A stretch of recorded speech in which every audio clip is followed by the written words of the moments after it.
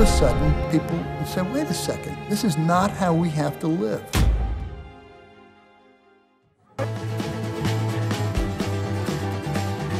Americans understood what was going on and what the danger was, but still nothing happening in Washington, not a damn thing. Global warming is the greatest single hoax ever perpetrated. I don't know, do we have to have a hurricane take out Miami and Shanghai to have everybody wake up? If it happened next year, it might be possible to still do that. What a hell of a way to run a planet.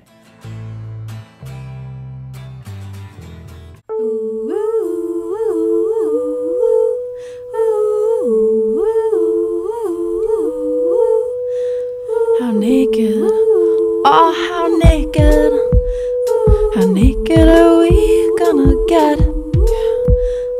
How naked. Is it really illegal just to be naked? Keep it moving! I think of myself as a brave person, but I've never attempted a stunt like this. I don't want people to be put off by what I look like. It's about the love and the nakedness and the freedom to be who you are. We are at the Fremont Solstice Parade, the best, most amazing, and most unique parade in the whole world.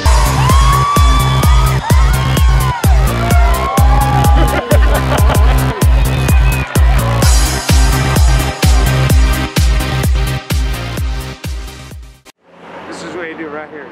It's money. It's tacos. If you're gonna do this, if you're gonna panhandle or fly a sign, you need to swallow your pride.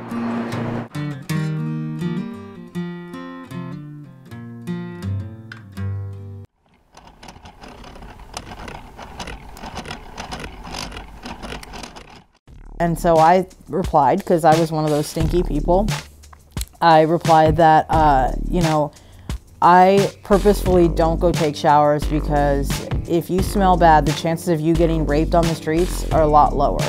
Then it was an eye-opener for me. Shit, man. I'm about to be like one of these winos with nowhere to go. And then what? Make them run and hide. My name is Dave Hewlin. I've lived on boats full-time probably since 1964. I resist giving government money, a fee, for anchoring because they waste it so much, and I don't have that much to spare.